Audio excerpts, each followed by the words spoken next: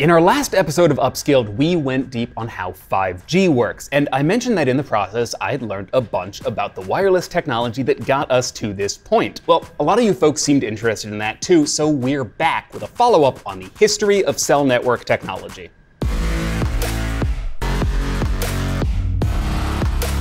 Welcome to Upscaled, our explainer show, where we try to break down the tech that makes your gadgets work. And today we're going to break down the Gs 1 through 4 and everything in between. If you haven't seen our 5G episode, I'd strongly recommend you check it out. I broke down some of the basics of how a cell network is designed, like frequency reuse and cell patterns that we won't cover here. That said, a few quick refreshers. The G in 3G, 4G, etc. just means generation. Cell phones connect to towers using radio waves. Frequency refers to the wavelength of said waves. Bandwidth is how big a range of frequencies a device can use to communicate, and a new term we'll be using, multiple access, refers to a bunch of strategies that lets more users communicate with a limited amount of bandwidth. Got it? Good. There were attempts at mobile phones throughout the 20th century. Essentially, mobile telephone systems have been and still are two-way radio connections between a telephone in a vehicle and the regular telephone network. These early systems were expensive, and the phone equipment could weigh more than 50 pounds. Most people don't know this, but AT&T's Bell system started the mobile phone network way back in 1946. It was extremely limited. The phones were around 80 pounds and had to be installed in automobiles. The network first rolled out in St. Louis, where only 3 mobile telephone conversations could take place at one time throughout the entire city. The first real handheld mobile phone was demonstrated in the US in 1973, and the first generation networks launched in 1979 in Japan, quickly followed by systems in Scandinavia in 1981, and finally the US in 1983. This new and efficient system is the Advanced Mobile Phone Service, or AMPS. These systems were a huge leap forward over the early attempts. They had computers assigning channels, you could move between towers without getting disconnected, and they used cell patterns to help boost coverage in areas with more users. They also supported phones, like the Motorola Dynatak and Nokia's Mobira Cityman, which were truly portable, if not exactly pocket-sized at nearly 2 pounds. Like this unique cellular portable made by Motorola, which weighs only 30 ounces. These networks also used a technology called FDMA, or Frequency Division Multiple Access. This divided the spectrum into chunks of frequency, or channels, and assigned each conversation its own channel. Combined with using multiple towers in a cell pattern, this let more people simultaneously use the network, usually around a dozen per tower. Using the cellular concept and the telephone network, Bell Systems scientists found a way to conserve a limited natural resource, the radio frequency spectrum. This scheme still limits you to the amount of available frequency though, and these early networks were also analog. The audio signals were translated directly into radio waves, which also uses a lot of bandwidth, and they were completely unencrypted, so anyone with an FM scanner could listen into your calls. Another drawback, phones like the Dynatak cost around $4,000, took 12 hours to charge, and had 30 minutes of talk time. Can I call you right back? I'm in the middle of something. 2G arrived in 1991 in Finland, and this was the first global system for mobile, or GSM network. This is the cell standard that has taken over most of the world, and it brought with it a host of improvements over 1G. GSM used a digital network which allowed calls to be encrypted and allowed for non-voice communication, things like SMS text messaging. It also switched voice calls to digital signals, which used far less bandwidth and would let even more people use the network simultaneously. This was helped further by TDMA, or Time Division Multiple Access. If FDMA split the spectrum into multiple channels and assigned each connection its own channel, then TDMA further split each channel into time slots. Multiple people could connect on the same channel, but they'd transmit and receive one after the other.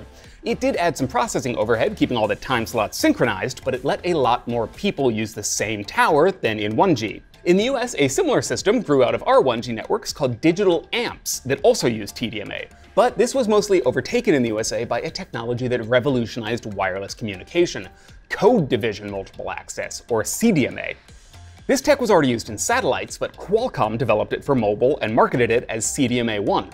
In 1996, the first US CDMA networks came online from PrimeCo Wireless, a little company which would later merge with Vodafone's AirTouch Wireless to become Verizon Wireless.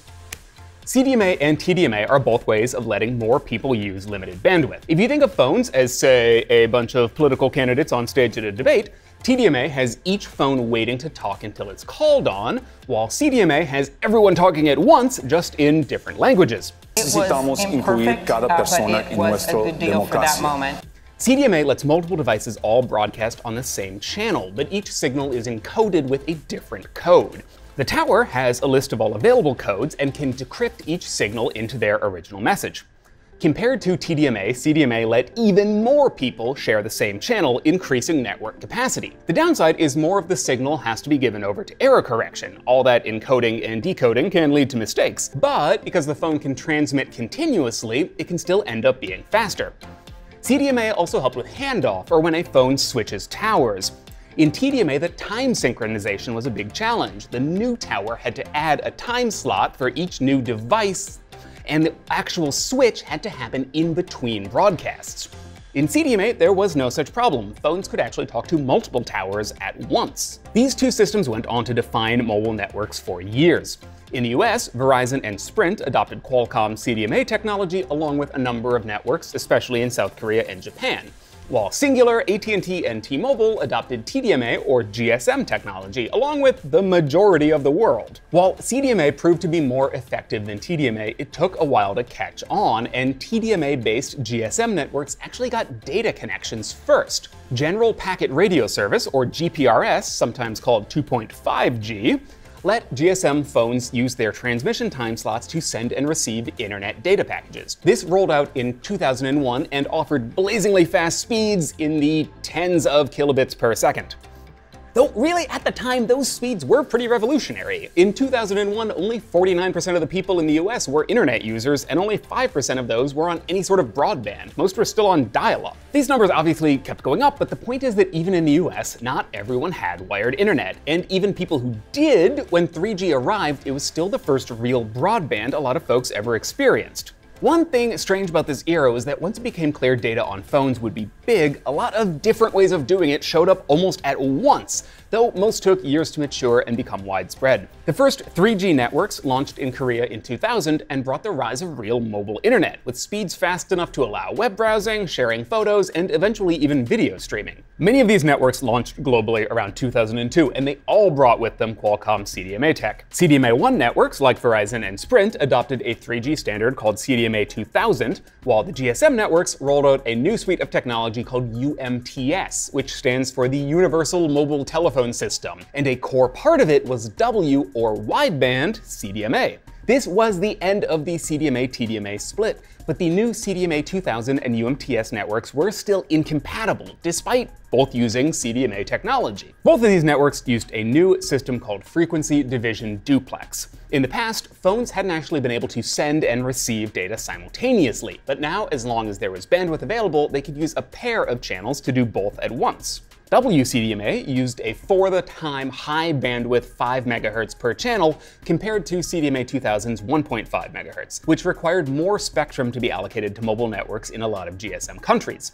This slowed down WCDMA's adoption in some countries, namely the US, but it ultimately proved to be an asset, with UMTS networks launching with speeds around 384 kilobits per second versus 153 kilobits per second for CDMA 2000. GSM's lead was mostly theoretical, though. WCDMA networks were slow to deploy. Even by 2006, only 20% of 3G users were on GSM, and CDMA 2000 quickly regained the speed advantage with EVDO, which launched in Korea again in 2002. A 3.5G tech, Evolution Data Only, was also developed by Qualcomm and made use of phase shift keying and quadrature amplitude modulation to boost speeds as high as 2 or 3 megabits per second. We explained these in our 5G video, but briefly, these are modulation schemes that use different radio wave shapes as a code that stands in for a series of ones and zeros. The more complex the code, the more info it can transmit, but the harder it is to read.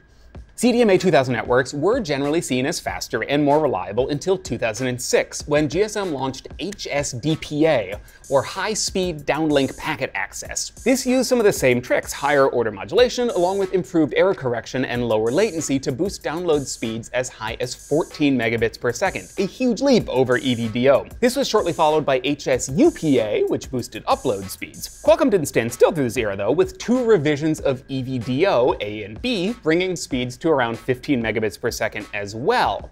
But with HSPA Plus coming online in 2010, it was clear that the GSM UMTS networks were the new speed kings. HSPA achieved theoretical speeds as high as 100 megabits per second by using higher order modulation again, up to 64 QAM, and MIMO, which lets a phone connect to a tower with multiple antennas to boost signal strength. It took a while to get there though. Despite launching globally in 2006, most US carriers weren't even switching on HSDPA networks until 2008. GSM's strategy of rolling out many incremental updates meant that potential speeds continually got faster, though through the 2000s it also meant that some networks just skipped a generation or were slow to upgrade their towers. By this point, the divide between CDMA 2000 and WCDMA was pretty artificial. Most major companies, including Qualcomm, Nokia, and Motorola, were developing and held patents on both standards. Still, these 3.5 or 3.75 or 3.9G technologies, depending on how creative marketing departments got, laid the groundwork for a lot of the tech that would prove crucial to 4G. For a while, it looked like 4G might actually be even more of a standards mess than 3G, with Qualcomm developing ultra-mobile broadband, HTC, and at the time Sprint Nextel championing WiMAX. But something remarkable happened. As the advantages of HSPA became clear, almost every cell provider settled down and got behind LTE, the 4G standard being pushed by GSM. LTE was pretty much the end of that CDMA-GSM split. Some network technology is still unique to either system, but LTE is actually pretty universal.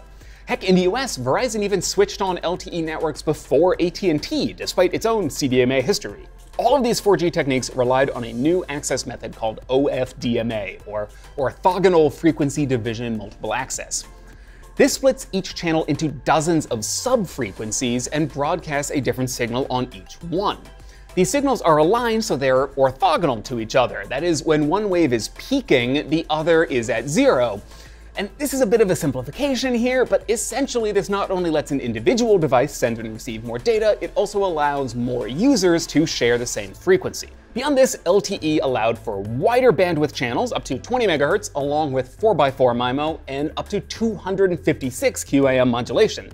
More bandwidth, more antennas, more modulation, just lets a phone send and receive way more data. It also used carrier aggregation, a technique first used in EVDO revision B and later in HSPA+, which lets a phone group multiple available channels together to access even more bandwidth.